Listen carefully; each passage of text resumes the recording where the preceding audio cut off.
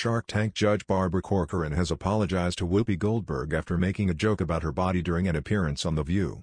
"I made a joke at Whoopi's expense, which I realize now wasn't funny," Corcoran, 72, said in a video apology posted to Twitter Thursday. "For anyone who I may have offended unintentionally, I just wanted to say I really am very sorry." Earlier in the day, Corcoran appeared on the talk show alongside co-hosts Goldberg, Anna Navarro, Sunny Hostin and Shark Tank judges Mark Cuban and Damon John. The group discussed the show's historic edition of Emma Grede, who co-founded the Good American denim brand in 2016 with Khloe Kardashian, as the first black female guest on Shark Tank. "They are great jeans. They really are for everybody," Navarro said of the size, inclusive denim line. Goldberg said she has to try them, before joking about whether they would fit this COVID but. Relieved, The View's Anna Navarro, Sunny Hostin address whirlwind COVID scare more. As vaccines roll out, more people want a post-pandemic body, experts say. But is it healthy? Yes, they will. Hostin assured Goldberg. "They fit this COVID, but," Navarro chimed in. Then Corcoran took a dig at Goldberg. "When you get finished with those jeans and decide you don't like them, give them to me. I'm going to make 2 pairs. Goldberg, 65, didn't laugh and appeared taken aback.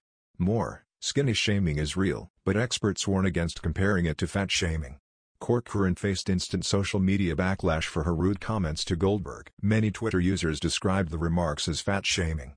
That comment was uncalled for. "So rude," @LadyD1993 wrote on Twitter. User @Debbie452 added, "What an awful thing to say to somebody." @Klesh tweeted, "I was appalled that Barbara Corcoran would be so insensitive." YouTube chef Jerry James Stone wrote, "Way to fat shame Whoopi straight up on TV. Damn." In her video apology, Corcoran said she's known Whoopi for years and pointed out her phenomenal sense of humor, but noted she took things too far. "Love ya Whoopi," she added. James Corden reflects on Bill Maher's fat shaming comments. "It's out of touch with actual people." Other social media users pointed out Goldberg's health issues, making Corcoran's quip even more egregious.